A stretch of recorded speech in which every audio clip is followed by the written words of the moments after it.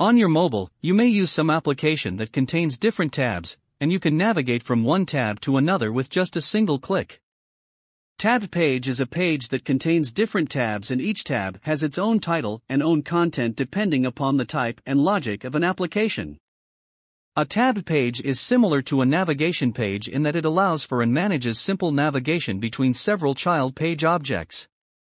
The difference is that generally speaking, each platform displays some sort of bar at the top or bottom of the screen that displays most, if not all, of the available child page objects.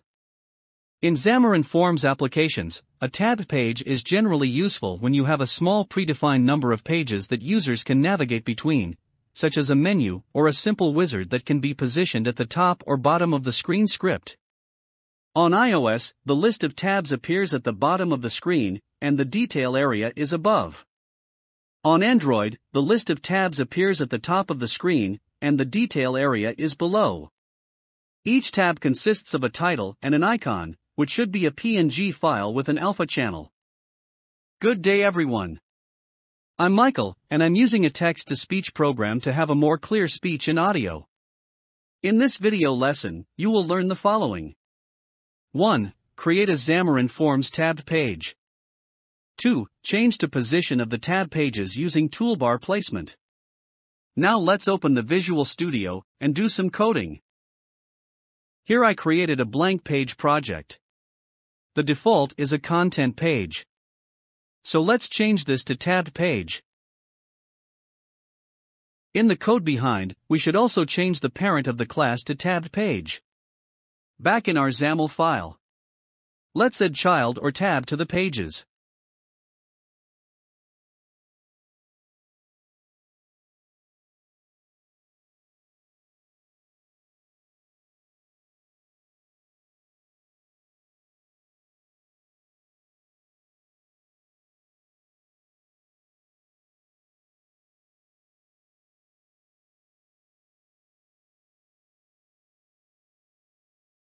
Here is the title of the page. And these are the two tabs we've added, which are two content pages. And these are the icon for each content page. The icons are stored in the resources folder of the Android. So whenever we tap the tab page, it will instantly jump to child element of the page. In most real-world applications, the content of each page is more than just a label. So chances are, your pages get complex. In that case, it's better to implement each tab to a separate XAML file, and simply reference it here. Let's remove this and add a separate page for each tab page.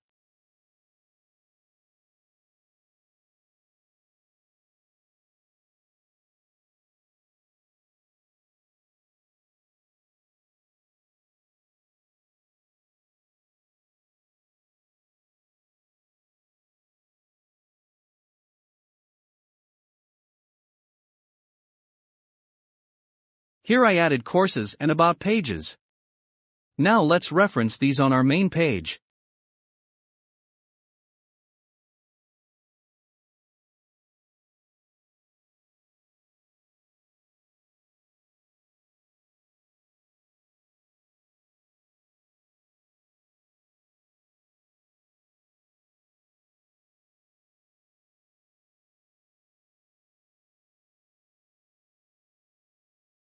Here, I've added an XML namespace, because we are gonna use a type that is not part of the standard XAML, and called in local by convention.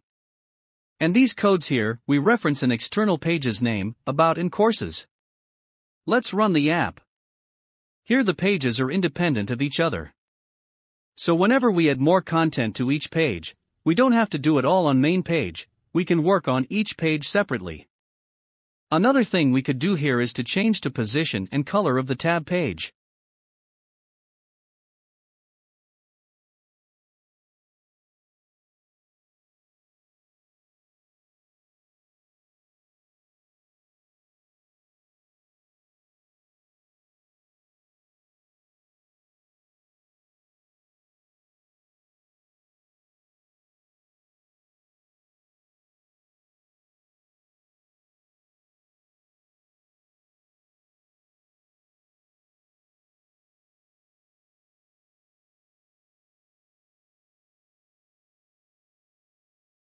This line changes the back color of the tab bar.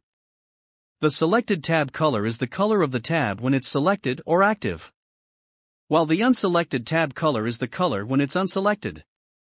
And to position the tabs at the bottom of the screen, we add a new XML namespace to the project called Platform Configuration.Android Specific. And its assembly is Xamarin, Form, Core. So we can set the toolbar placement on a tabbed page, with the toolbar placement enumeration providing values default. This is the top of the page on the phones, and the bottom of the page on other device idioms. Top and bottom. And this line hides the navigation bar of the page. But we don't actually needed this because we didn't set value for the title of the main page. But I leave it for your reference. Let's run the app again. There you have it. In my next video lesson, I will demonstrate how to create a carousel page. That's all for this video lesson. If you have questions, suggestions, something to add, or you think something is missing or incorrect to the lesson, please let me know.